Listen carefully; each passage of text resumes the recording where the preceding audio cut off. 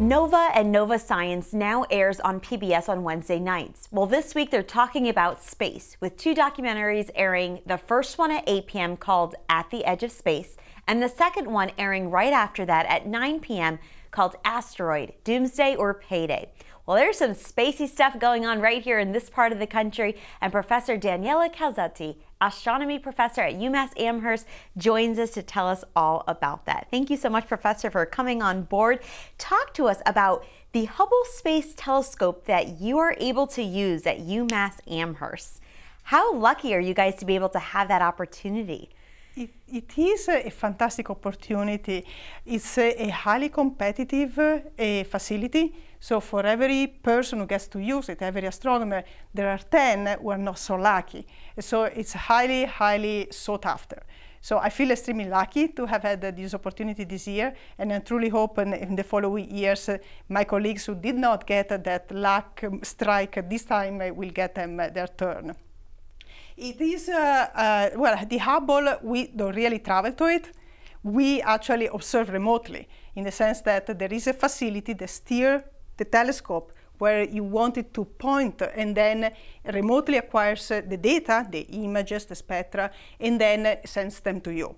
So it's a little bit more remote than what we usually consider astronomy. Right, because you think of, well, it would make more sense to go into space and see everything, but here you have a telescope from the ground, from Earth, seeing into space. What are some things you've been able to observe into the galaxies? Meaning myself and my collaborators, we tend to look at very nearby galaxies where we can really see all the little regions where the new stars are born. And the reason is because that's the only matter we can really see in the universe. When there is a star shining, that's when we receive a signal. And so it's really a probe into the deep space and all the way to the origins of the universe. So learning how stars are born, it's very important for understanding how galaxies overall evolved from the very beginning up to now.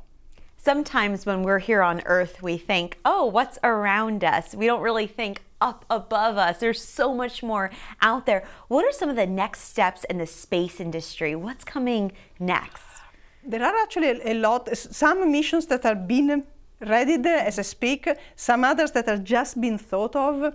One that is going to be launched not too far in the future is the James Webb Space Telescope. For short, it's called the JWST. It's very similar to Hubble in nature and concept. There are some differences, though. One, it will be much farther away. Two, so that means that there will be no astronauts going there and servicing it, as it happened with the Hubble. I don't know if you saw some of the servicing missions for the Hubble. They were really, really something.